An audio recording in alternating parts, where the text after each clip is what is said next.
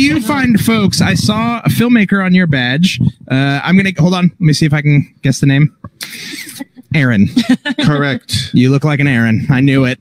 Nobody told me. I don't have any earpieces, so I did see your badge though before you sat down. So I revealed my magic trick. Yes, Aaron. Very nice to meet you. And you are joined by my Brigitte Hose. I'm Brigitte, producer and my wife first and foremost. Fantastic, excellent. Yeah. And what's the film? One Pint at a Time. One pint at a time. Excellent. Can I see this? Yeah, absolutely. Two of them right there. Wonderful. Welcome. Let's take a look. Ooh, oh, you have one of my favorite subject matters.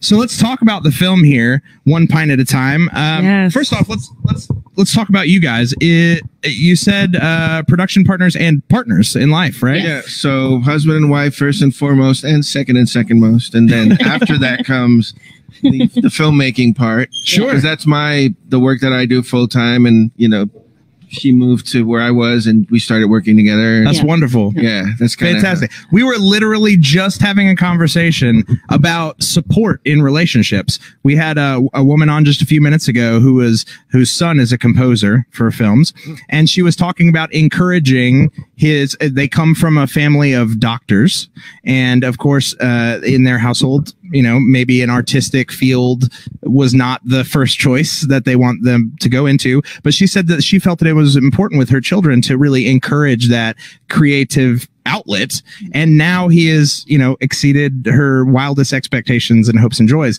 And so I think it's wonderful when people can come together on a unified thing and support creative passion and put out something. So first, I just want to say that that's beautiful, and I love that. Thank you. But so as far as this film goes, tell me, One Pint at a Time, what is the kind of foundation of this film?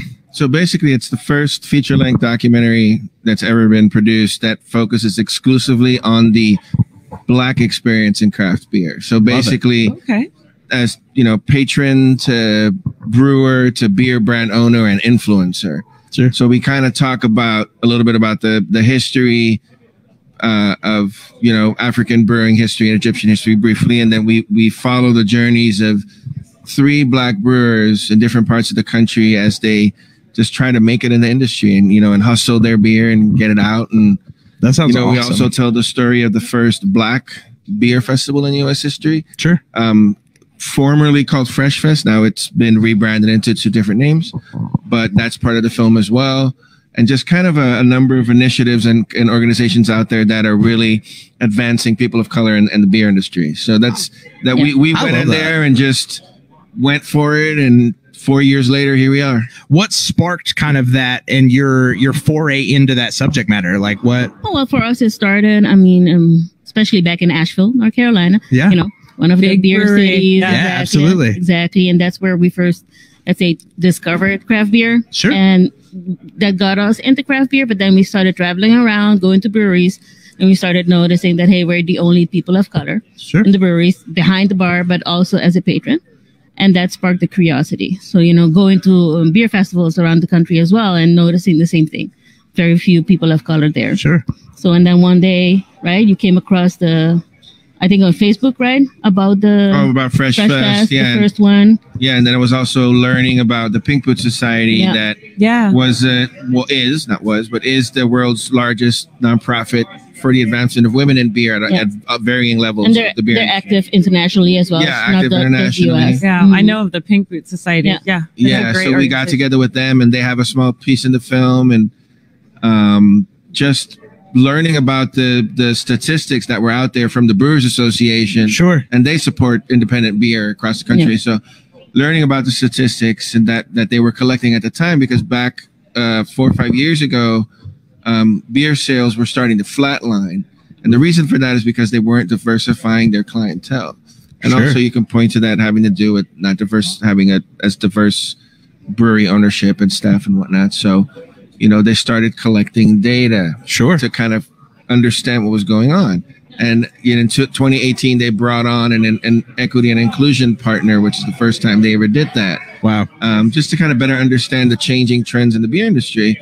So then I, dug into it deeper and realized that, okay, so less than 1% of, at the time, between 6,000 and 7,000 breweries, less than 1% were Black owned. Wow. Yeah. Today, closer to 9,000, still less than 1% Black owned. Yeah, because you keep getting all the breweries opening, right? Sure. But Yeah. the percentage stays the same.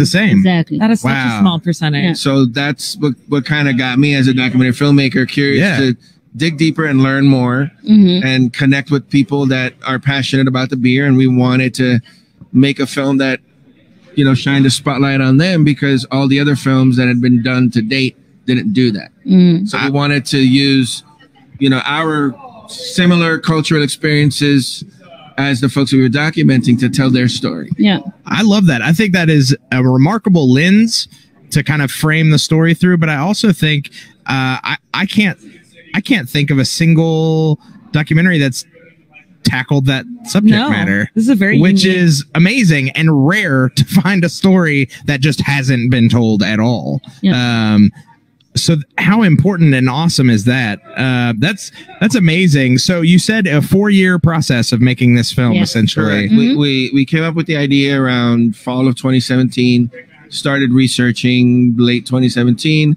By 2018, we had started doing like little recon research shooting trips. Sure. And then we had a full-blown kind of cast to follow from that point forward. And the pandemic happened. We did that part of the film because their careers and kind of businesses were shifting. Sure. So we figured, why not? It adds drama, but you also want to see what these people are going through and kind of reinvent themselves and continue to push forward amidst the turbulent times we were going through. And then end of 2020 started cutting, and here we are. That's amazing. Absolutely amazing. Yeah. How did you find the people that you focused on in the film? So some of them we found at Fresh Fest, beer festival we went to.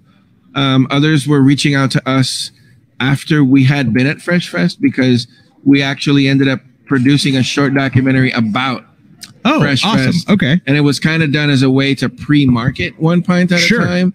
And also with the plans of expanding that film into One Pint at a time and adding to it. Sure, and absolutely. always with the goal of keeping the Fresh Fest portion in the project. It's kind of like the connecting glue between all these different brewers. Sure. So we found some of them at Fresh Fest, and then the others we kind of cast later. Sure. You know, that weren't part of Fresh Fest, and that's kind of and the Black brewing community is so small. So once you get vetted, and then it's like they say you're legit, you're when you're not here to like exploit or there you go to steal a story, you know, because they say, you know, people with more privilege, they come in, they take the story, they run off, and that's it. No, we were going through similar experiences. It's also, it's part of our experience is part of it too, as they were, because that's why we made the film, and for the co-founders of Fresh Fest, that's why they made the festival, because they were the only Black people in taproom, so they wanted to change that. Yeah, I love that. So that kind of like synergy allowed us to kind of have an in with other Black breweries across the country who had kind of heard about us and wanted us to tell their story. So we had kind of like a luxury problem at that point. Sure. Like, who do we focus on? Who do I choose? So, you know, being a documentary filmmaker, I want to focus on the ones that still needed to grow. Yeah. Or the ones that were kind of in the middle of their journeys, but were going through some nonsense, so to speak, that we cover in the film. Sure. So that we can share with the world that there's still a lot of inequality in the industry, and a lot of just unfair things that are happening to Black brewers still to this day. But I think, our goal is to have them use it as a tool, maybe to start that conversation about diversity, equity, and inclusion, right? And our film is about the beer industry, but it's not just about that, right? Sure. It's happening in other industries. That is a framing device. You know, the same thing is happening other industries as well. Sure. So I think it's a good conversation starter. I totally agree. I have to ask, and I don't want to go into any sort of spoiler document or territory on it, but did all of the breweries that you were following survive the pandemic? Did everybody that you were talking with, did they make it through relatively unscathed? You don't have to call anyone out in particular? You can come watch it at a Wilk Center at 3:15 and see for ourselves. Okay. Spoilers. No spoilers. Absolutely fantastic. Yeah, I definitely want to. Some did, and the others maybe did. Sure. We'll see. Now, as far as documentary film, is that something you've done before previously? Yes. What was the subject matter of your films previously? So all of the films that that I tend to focus on in the past have like a deal with like social impact, socio-cultural, multicultural, as much as I can do it because I like, making films that can have some kind of, effect on the conversation, moving the needle in a certain direction. Yeah. So everything from LGBTQ youth to LGBTQ history to indigenous Taiwanese cultures, to Caribbean women in Aruba, to immigration. Yeah, we did have one. Another documentary we have on the circuit right now is deals with educational volunteerism at the Mexico-U.S. border. Sure. So a number of different things, and lots of marginalized groups of people. Yes, focusing on those that don't have a voice, or if they have a voice, it's not loud enough, so we can use our platform to help them amplify it. That's fantastic. I have a question as a filmmaker. How do you approach, because you said something that really kind of piqued my interest, in that once you were kind of vetted by these breweries and they didn't feel like they were being, exploited or their story was being taken, when you're dealing with, people with a marginalized group of people as the subject matter for your documentary, how do you approach that from a way of not sensationalizing, but instead, actually telling that story and giving voice to, instead of making spectacle of? Relating to them as people. Yeah. And really not having cameras around. Yeah. Because ultimately, at least, I guess with narrative filmmaking as well, fiction films, documentary films, this is especially true. You end up making lifelong friends. Sure. Yeah. And that's kind of how you want to go into it, is building a relationship with the folks, for whom you are making what's important to them important to you. Right. Right. So then you don't talk about the film much. Sure. They know you're a filmmaker, but you kind of try to understand the full scope of what's going on. Yeah. And take your time with it.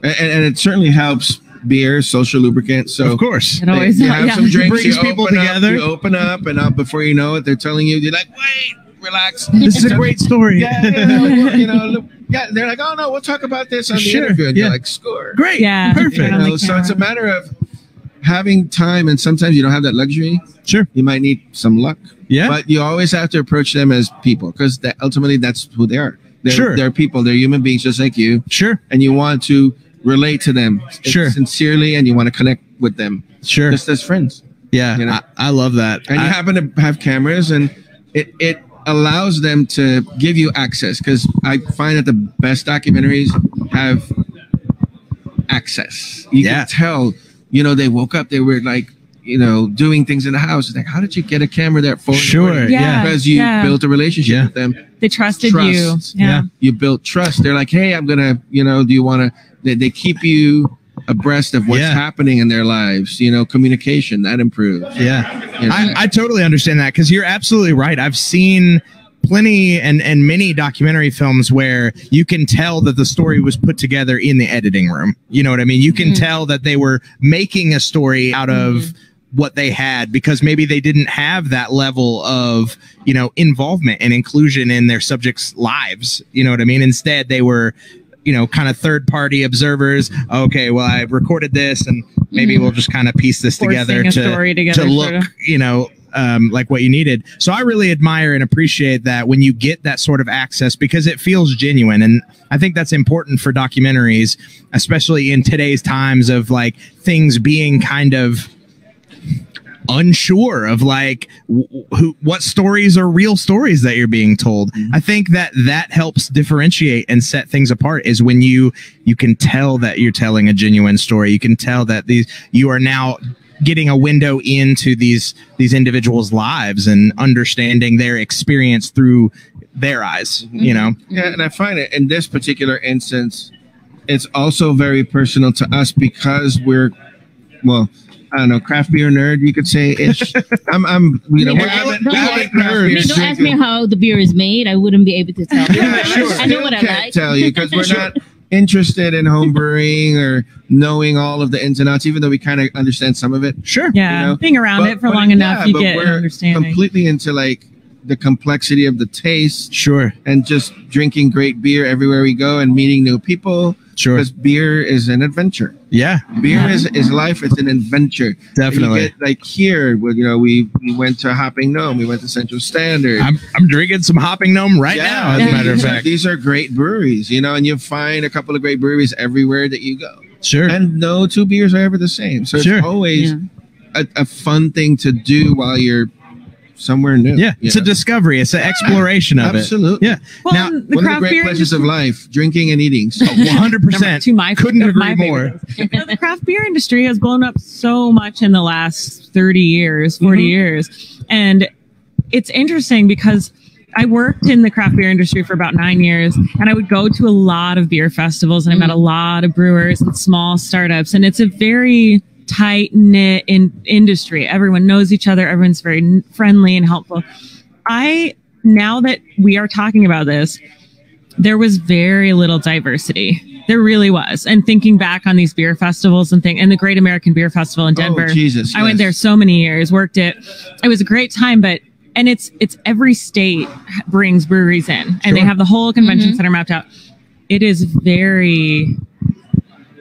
is not diverse. We'll just say that. Yeah. It is not diverse. Yeah. And it's interesting because I had never really considered it. And I think that is super, super important. Yeah.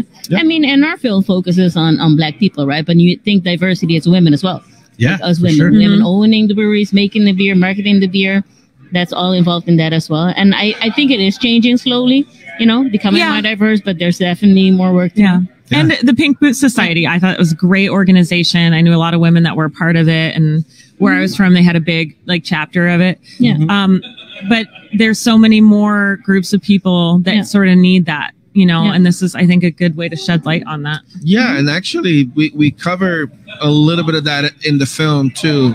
What you just brought up is kind of what is happening within the Black brewing community that is allowing them to connect and share resources, kind of similar to a Pink Boot Society. Moving forward. Yeah, helping each other. Yes, there's a little bit of that in the film too. So it gives you a tease of what's to come for that community. Well, I'll tell you, first and foremost, I'm sold. I want to check the film out. Yeah. Can you remind folks again where they can see it and when this weekend they can see it? Yeah, so at the Wilkes Center tomorrow, Saturday, right? 3:15. Perfect. 3:15. Excellent. Thank you so much for sitting down with us. We sincerely appreciate it. This sounds like a fantastic film. I love the concept. I love the idea. Absolutely check it out. One Pint at a Time. Tallgrass Film Festival. This is the kind of stuff we've been telling you about. Fantastic films that that you can really sink your teeth into. Find us on social if you can. Yes, please. Let them know. Where can they find you and the film? One Pint Film. So Instagram, Twitter, Facebook, One Pint Film. Very easy. ONEPINTFILM is the same. And even the website, ONEPINTFILM.com. Easy. Fantastic. Easy. Go check it out. Enjoy. Thank you so much. Enjoy the rest of your festival. Enjoy the screening tomorrow. I'll see if we can get away. I want to see it. So maybe I can convince somebody to sit in for me tomorrow while I go watch it. Thank you. Yeah. Thank you so much. I appreciate it. Thank you.